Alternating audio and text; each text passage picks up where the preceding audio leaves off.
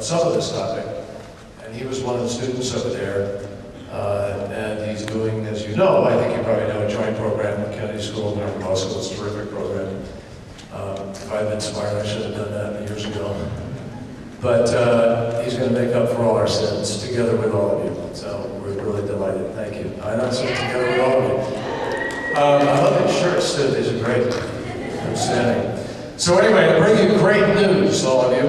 Only 282 days before George Bush is gone.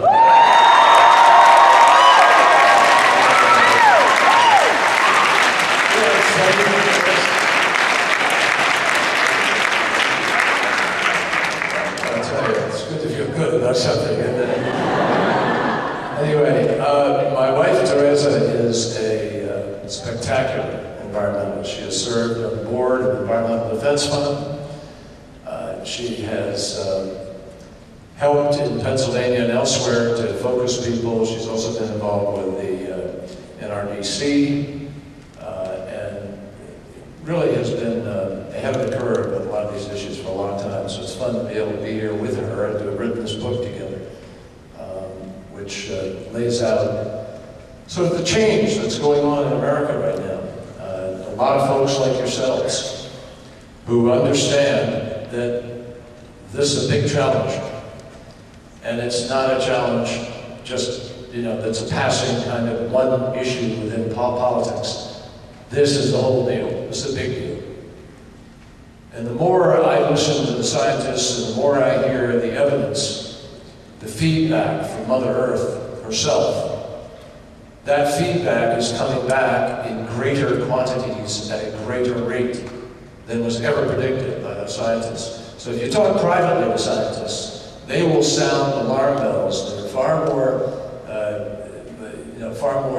urgent and compelling than what we're hearing from anybody within the administration. Now, within the Congress, we've got some believers, not everybody, but we are building a critical mass. And it's my understanding that you all have come together here now to actually do a workshop on the legislation here in Massachusetts. Is that correct? And then you're going to go out and you're going to lobby and educate people and get them to do what they ought to do, and if they don't do it, they shouldn't be in office. It's that simple.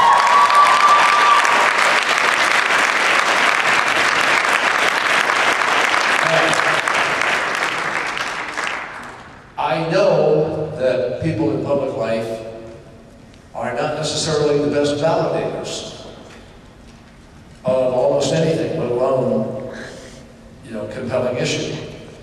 And the reason for that is that through the last years, they failed. Congress has failed. The leadership has failed. And that's why there's this grassroots movement growing again. Now, there is great precedent for what you are doing, and it's an important precedent for you to understand and focus on. And it's part of what Greg just said in introducing me, referring back to Earth Day, 1970. When I came back from Vietnam in 1969, I didn't start out by protesting the war, though that's where I wound up once I'd sort of collected my thoughts and come to the point where I was ready to. But I started out, as did many people in that period of time, in the environment movement. Right here in Massachusetts, helping to organize Earth Day 1970, the first Earth Day.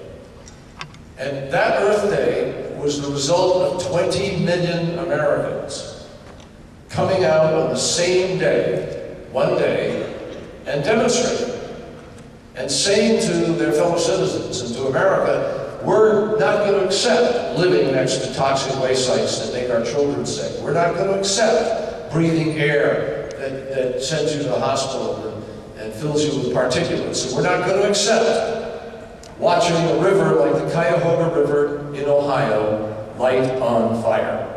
Literally. I drove by it one day when I was out giving a speech in Ohio. I couldn't believe it. I saw this smoldering river. And some days it literally was burning flames. Famous picture in the New York Times that jolted America about what was happening as people were just dumping stuff into rivers and wells and so forth. Well, the 20 million people coming out on one day wasn't the whole deal. And that's what I want you to take away from this now. The 20 million people created a movement of activists. And those activists targeted 12 congressmen, the worst voting congressmen in the United States Congress on the subject of the environment. Labeled them the Dirty Dozen. And in the next election, they went after the Dirty Dozen. And guess what happened? 7 of the 12 were beaten in the next election in 1972. 7 of 12. You know what happened as a result of that? All the survivors felt shivers go down their spines. And they looked around and said, whoa, this thing is for real. The people really want something.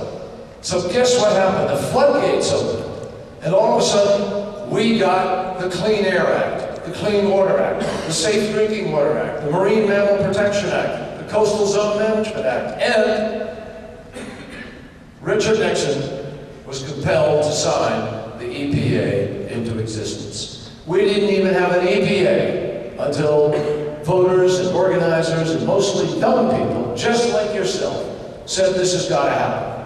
That's exactly, I mean, that's a great lesson. It also happened with women and the women's movement. It happened in the peace movement. Young people have always had an ability to call the system to accountability and to conscience. And that's what we're expecting you to do on this in the next few months and years.